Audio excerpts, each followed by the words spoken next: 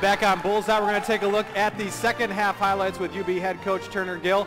First play we're going to let out, coach. The defense stepping up again. This is another forced fumble. This time Sherrod Lott, Dominic Cook recovers, gets his second turnover of the game. Jackson under pressure in the pocket. He pulls it down to run at the 35, at the 40, 45, ball loose, still loose. Looks like the Bulls may have it. Another great opportunity for our defense, creating a turnover, creating takeaway. We tell them to take away the football and create that opportunity. So the great job here by Cook here getting the fumble. Great job by Sherrod Lott right there with the strip.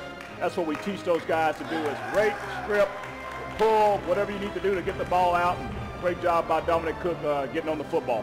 And this is an important part of the game, especially for the defense to step up because the offense was struggling. Well, this is a very key point because the guy makes a great run right here for about 20-plus yards, and then we create the turnover there. And then the biggest thing is for us to get on the football, because sometimes you get a ball that's on the ground and we don't cover it. We always talk about effort. We always talk about hustle.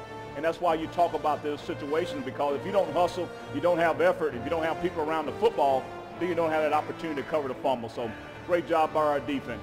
Well, as Dominic Cook's fourth fumble recovery of the season, that leads the MAC. And now, even when Ohio scores, you guys still get points here with a block by Kendrick Hawkins, and then Andre Smith takes it the other way. Well, this is it's only 2 points, but I think this is a great play in the turn of the game. This is an opportunity here for us to get some momentum. Great job by Andre there. I knew he had enough gas in him to get the thing to the end zone there. I'm happy for him. He's really playing really well for us. A great situation for our defense, special teams there. Again, guys play hard, always be at the right spot. We always talk about scoop and score. We always have a guy ready for that type of situation. You never know what's going to happen. You do it 50 times in a season, and it may be once or twice in the whole season where it may occur. And what's great for our guys to be in the right place at the right time. Well, not to be overshadowed, Kendrick Hawkins comes in, makes the block, but it was nice on the plane ride home when this was the #3 top play on ESPN Sports Center, and the whole plane started cheering for Andre Smith, just so you could see how much they're glad that he's back in the lineup this year. Well, it's great for our university to get some exposure, both from an academic standpoint and athletic standpoint, and again, it's exciting for our football program to a team to get recognition across the country. Well, midway through the fourth quarter, you told the offense, after Ohio scored, you said, answer the bell, and they certainly did that with James Starks with another big run for him, this time a 52-yard touchdown. Hands it to James, hole on the right, and through the hole, there he goes. 30, 20, 15, 10, 5, touchdown. Well, this is a crucial situation right here. 3rd and 2 call, and he ended up hitting a big crease there. Great job by our offensive line there. Again, James has great speed, great acceleration, and again, just took the ball in the end zone. But our tight end did a great job there. Up at the top, we got Jesse Rack, Andrew West, and Jeff Niedermeyer there. On the right side, did a great job along with Chris Lazier. So again, our football team answered the bell there. We had to get a score, and we answered the situation there. And that's a great job by our offense. Well, and you challenged the offense. You called the same play 3 times in a row and said, make it happen. Well, there's no secrets. I said, hey, I don't care whether they know we're coming with this play or not. You got to do what you got to do and then block the guy across from you and get the job done, and we'll see what we're all about. And again, it's great for our football team, our offense, to answer the bell offensively, defensively, and special teams in the fourth quarter. Well, in the final play that we're going to see, and this is a theme throughout the game, the few times that Ohio did have some big plays, the team still comes up big. We got 6:25 to go in the ball game. It's 32-19 Bulls. Waiting for the shotgun snap is Jackson. He gets it. He's in the pocket. He looks. Now he throws deep down the field, and it is caught. Caught by the receiver. Goulet. Ball comes loose. It is fumbled and picked up by the Bulls.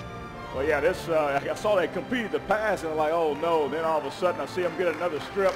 Great job by Chris Storr. And again, I got to hustle by our whole defense because you got to be around the football, and great effort to be around it. And so, again, Devontae Shannon recovers the fumble recovery. A great job by our guys stripping the ball, and that's what we teach every day, is talk about takeaways with our defense. Now 1 down, 4 to go, but how important was it to get this first win on the road?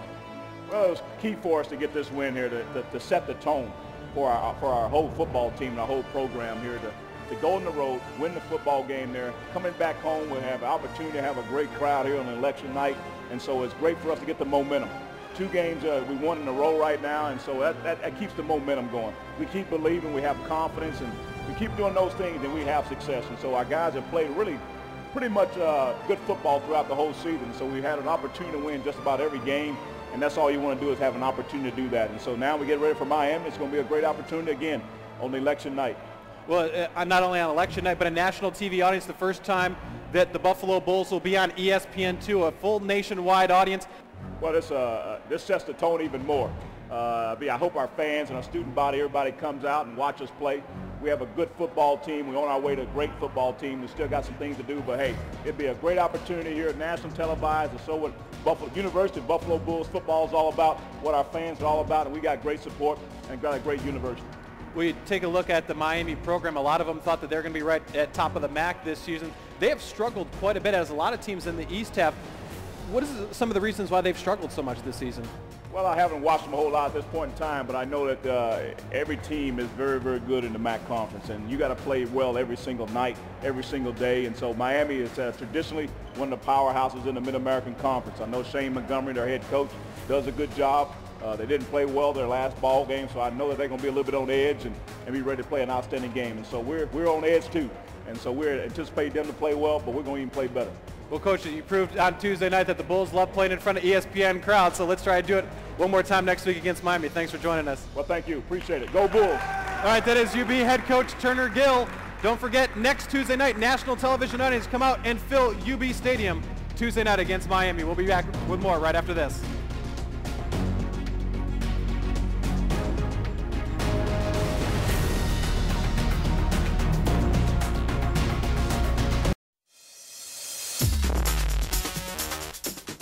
My best Halloween costume probably was when I was a girl in elementary school. Everybody thought I was my sister. The scream mask, because it's just scary.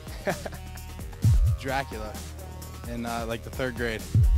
Best or worst Halloween costume I would have to say was Power Ranger. I always wanted to be one. The best Halloween costume would probably have to be anybody from Reno 911. Best costume probably seen. Probably a dude that was dressed up as a real scary vampire dude. I'm gonna go with the old school fudgeums from Domino's. Jerome, aka Romy Rome off of Martin. Probably the best Halloween costume is football player. Best Halloween costume would be Ninja Turtles outfit. I mean, it's goofy looking, but at the same time, I guess it's heroic. Senior lineman Mike Thompson got the game started off on a right foot yesterday in Ohio as he recovered a fumble in the end zone, and Mike joins us right now. And Mike, let's talk about that play. That was a play that was set up by a big return by Ohio. It looked like they were going to go in and tie the game up, but you guys shut the door in an important part of the game. Yeah, I mean, we started off playing good defense, and Justin Winters came up, made a good play, stripped the ball out, and I grabbed it in the end zone, fell on it, gave our offense another opportunity. Well, this was a game that saw a lot of opportunities for the defense to step up and make plays, and you guys were able to do that. You forced 7 fumbles total, recovered 4 of them, and also got an interception. So you guys really answered what Turner Gill and Jimmy Williams had asked you guys over the last couple of weeks, cause more turnovers. Yeah, anytime that you can get the ball out that many times, you're going to have an advantage to go ahead and get a W. So we did a good job. The ball was wet, it was raining, snowy, so we knocked it out when we had our opportunities. When you guys came into the season, you guys really said, we can take the MAC East division, and now that you've got the 5 games in a 5-week stretch down the road, you took care of business Tuesday night against Ohio. How important was that game to get the MAC East portion of the schedule off on a right foot? I mean, that was a great win. We needed that one, 4-4, especially if we want to go to a bowl. There's not a team out there that we can't beat. We need all 4 of these last ones. How was the preparation different this week? Because you're playing on a Tuesday night. You guys never play on a Tuesday night. You had a 10-day break. How difficult was that for you guys to try to transition into a little bit of an extended work week? I mean, it's a little bit different, practicing on Saturday and Sunday when other teams are playing, but, I like it. You're on national TV and everybody gets to watch, and, it's a little bit different, and, I think our team really is enjoying it.